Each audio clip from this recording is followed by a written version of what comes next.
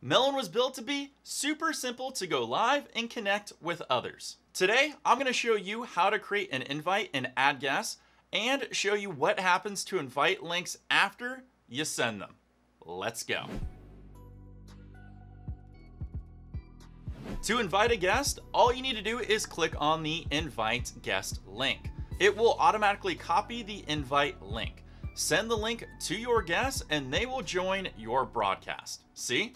Super simple. Guests can join from a computer, PC, or Mac, or they can join from a phone.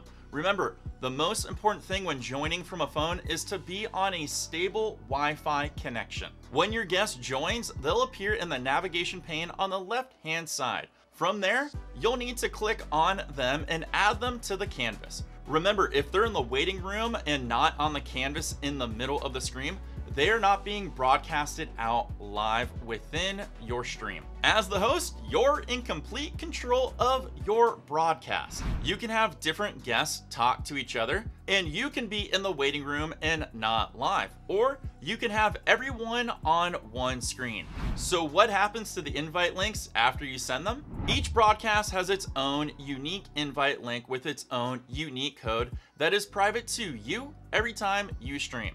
That link is refreshed after your stream, so you can create a broadcast today, generate a unique invite link, and send it to guests ahead of time. The room and the invite link will persist. You can go live at a later point in time with your guests. Remember, when you send out your invite codes to your guests, let them know that they need to activate their camera and microphone, so that way they can have fun on stream too. There, you got everything you need to know to get out there and start streaming with a friend or a guest today.